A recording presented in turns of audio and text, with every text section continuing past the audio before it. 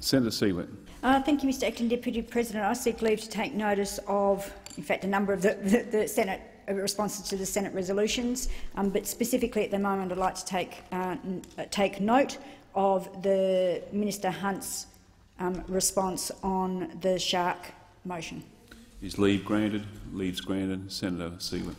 Thank you, Mr Acting Deputy President. I note the response by Minister for the Environment, Greg Hunt, to the passing of the Senate's resolution of the West Australian Government's Shark Hazard Mitigation Drumline Program, commonly known in Western Australia as the Shark Cull, where he makes several points, but in particular talks about that he's now requested an assessment of the environmental impacts of an extended shark mitigation, so-called shark mitigation program for 3 years.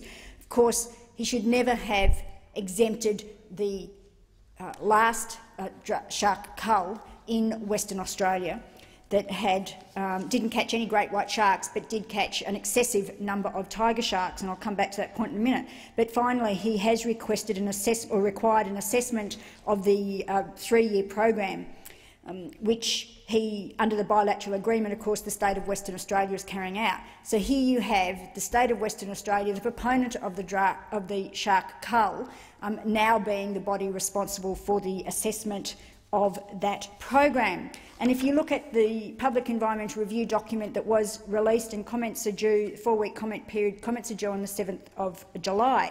But if you look at some of the fundamentals of this program, I don't see how the minister can do anything else but reject this program.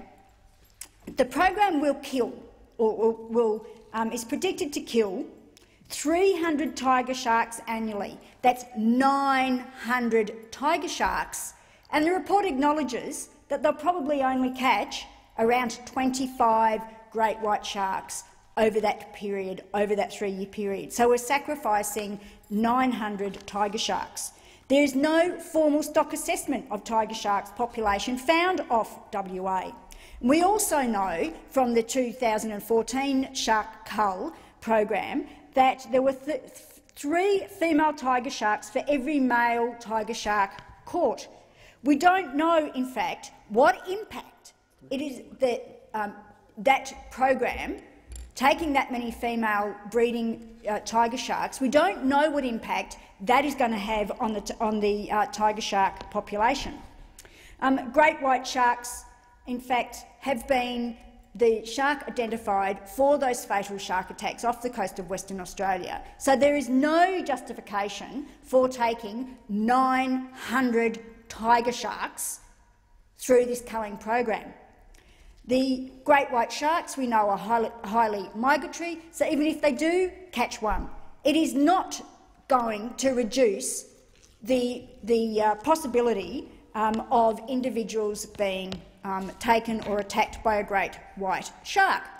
We know that the great white shark population off the coast of Western Australia hasn't rebounded, contrary to some of the claims, extraordinary claims made in the PER about the number of great white sharks and the population of great white sharks.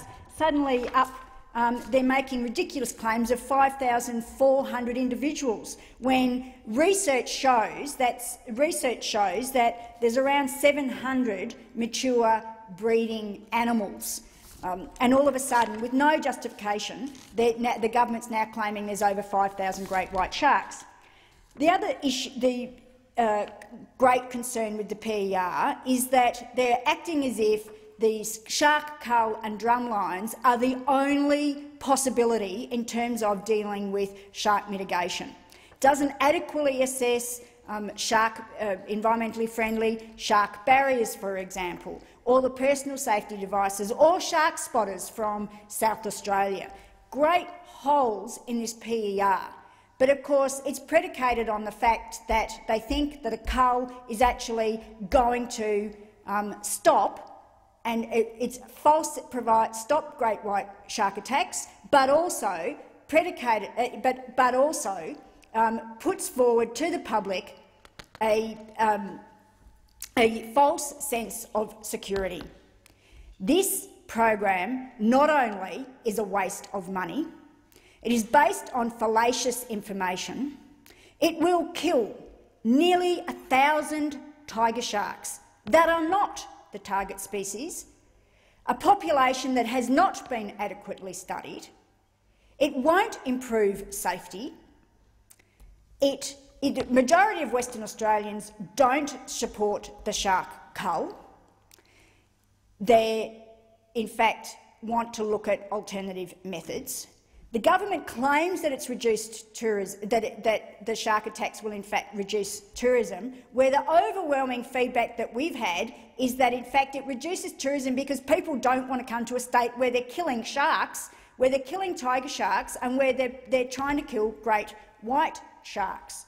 The government claims that they did some monitoring of the sharks, tagging of the sharks that were caught and released.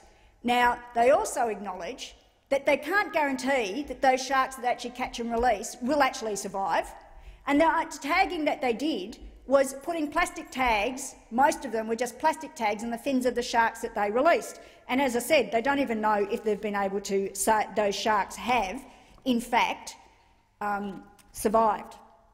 The government also claims that they'll carry out this shark cull in a humane manner. Well, if what they did over the months from January to April in Western Australia in 2014 is an example of their humane treatment, they've got a lot to learn about humane treatment. There is photos of sharks with a hook through their head, through their mouth, the way that they were brought onto boats. In nobody's wildest imagination could you ever say that those sharks were dealt with humanely.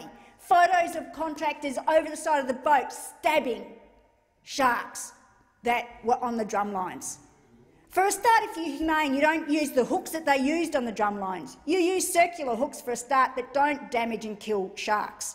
Sharks were left on hooks dangling for hours on end and were attacked by other sharks. That's not humane. This program didn't work in this summer. It won't work next summer or the summer after that or the summer after that. And the government seems to have forgotten one of the key facts as well, is that of the 7 attacks that they reference, 5 of them were in periods when they don't intend to put drumlines in the water. This is another expensive PR exercise from the Barnett government. The federal government should never have facilitated it in the first place. They shouldn't facilitate it any further and should uphold their responsibilities to protect the marine environment, to protect the great white shark, and to protect the other species that are covered by the various conventions and responsibilities under the Environmental Protection and Biodiversity Conservation Act. This is a flawed policy. It is not supported by West Australians. They don't do this in our name, and we urge the federal government to carefully assess this PER and reject it, because by any standards, this is a substandard PER. It does not protect the great white shark, and it doesn't protect humans. The Barnett government needs to think again. It needs to come back with a mitigation program that doesn't rely on killing nearly 1,000 tiger sharks, that will kill great white sharks, which are vulnerable. I will remind people that the great white shark is listed as a vulnerable species under the Environmental Protection and Biodiversity Conservation Act and should therefore be protected, as should the other species. For example, there were some short-fin makos that were caught during the last cull and could be caught again. They have been nominated as a vulnerable species. They are recognised on the red list internationally, as are tiger sharks, by the way, recognised by the IUCN. This is a flawed policy. It should be abandoned, and the federal government should not facilitate it for one further minute.